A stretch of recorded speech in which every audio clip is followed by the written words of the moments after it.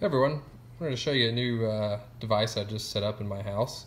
So this is the Sylvania Smart Plus full color bulb. So this has RGBW LEDs in it, so it does white in the full range of colors. This particular model is the A19, which is about 800 lumens, uses 10 watts. It's about a 60 watt equivalent. And this model in particular is the Zigbee model. So since I have a SmartThings hub, it connects directly to it.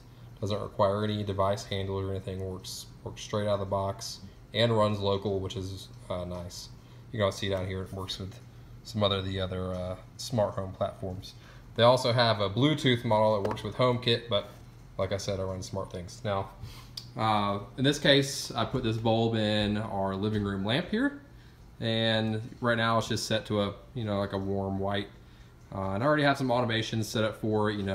If we're gone from the house, it'll come on at 50% for a night light for our dog. And it's connected to our motion sensor up there, so it's up there in the living room. So if we walk downstairs in the middle of the night to let the dog out or anything, or come home, it'll turn on full brightness for us so we can see where we're going.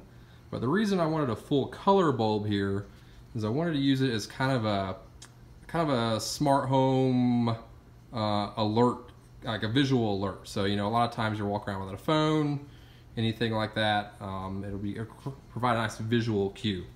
And one thing I wanted to do with this is I'm using just the regular smart home monitor, smart app and SmartThings, which is kind of their version of security, flood detection, smoke, CO detection, and stuff like that. So what I have here is one of my water sensors. So this is normally under the sink in the kitchen, but right now this plate here has a little water in it, and I want to show you kind of how I'm using this. So I'm going to stick it in the water here. It's going to go off, and so it turns blue.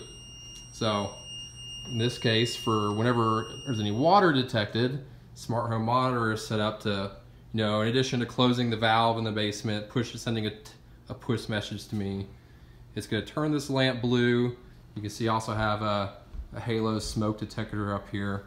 It also turns the light on it blue for me. So it's a good visual alert that, hey, something in the house has gone wrong. Blue in this case for water.